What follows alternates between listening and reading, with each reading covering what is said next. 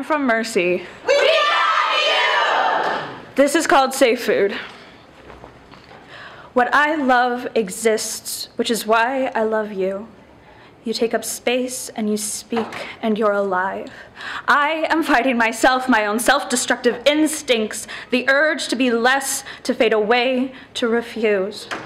I stare the numbers down, I count the zeros down, until I can become 2, I can become 1, I can become 0. I quiet down, I sip diet soda, and I move the plate. Excuses will pepper every bite I don't take. I'm sick, I'm not feeling this, I'm full. I don't like it, I don't like it, I don't like me. I wait until the last minute. I wait until I can't think. This isn't a cry for help, this isn't even a warning. It's in passing. It's a hobby. It won't last. I'll move on, maybe forever, and you'll move on. You deserve better. You won't count the calories in a milkshake, $7.35 at McDonald's, $5.65 at Burger King. Your nerves won't reject the taste of a burger, $5.86 in a Big Mac, $6.77 in a Whopper.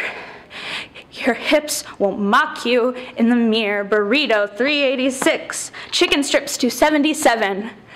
Your thighs won't stretch on the chair in your eyes. Popcorn shrimp, $6.60, pepperoni pizza, $3.36. And your math notes won't be lined with a list of safe foods. Ritz, $79, peanut butter, $1.88, Mountain Dew, $1.70.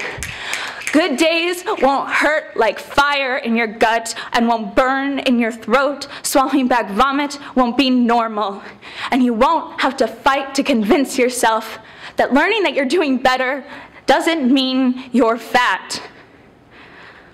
You'll grow and you won't wish to reverse it. You'll exist. You'll laugh and you'll smile. You'll delete the app that counts your calories. You won't suck your stomach in the mirror when you try on prom dresses.